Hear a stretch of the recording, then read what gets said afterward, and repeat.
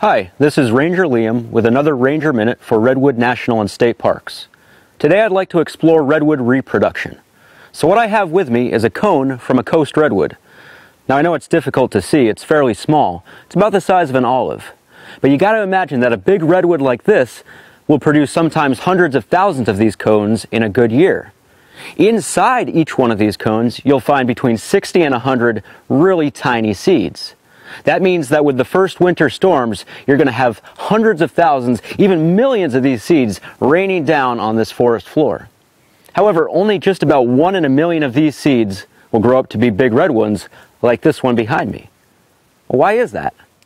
Most of the seeds from the coast redwood are just genetically inviable. The ones that do make it past the pathogens that kill them in the top of the tree, well, they have to find soil through this thick forest duff.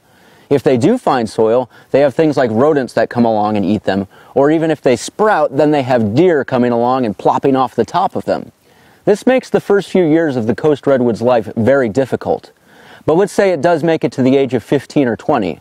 Well, after that, it does have a good shot at becoming one of the tallest trees in the world.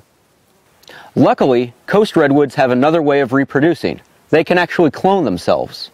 So when a big redwood like this is affected by such things as drought, flood, fire, or human interaction, it actually sends out a clone in response.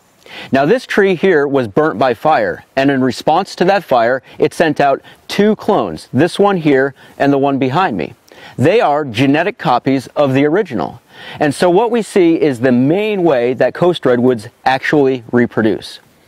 I hope you will join us here at Redwood National and State Parks to explore more amazing features of the tallest living things in the world.